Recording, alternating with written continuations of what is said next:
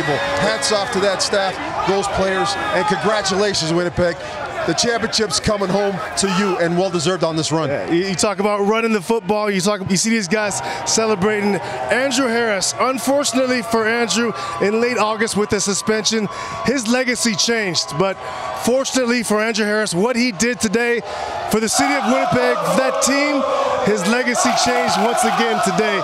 The unsung heroes on this team for the Winnipeg Blue Bombers, that was the difference today. Often in championship games, the star players will equal each other out. It's the secondary guys that end up really making the difference. Guys like Kenny Lawler, Rasheed Bailey. You saw Nick Dembski on the ground, in the air. And then, of course, Drew Wojnarowski, huge second down conversions. All these things, a major impact in the game. And these secondary playmakers, unsung heroes, look at that, having a great time and a monster win for these Winnipeg Blue Bombers. You're so right. Harris gets the two big trophies, the most outstanding Canadian and outstanding player, but they dominated in every aspect. Every single one of those guys.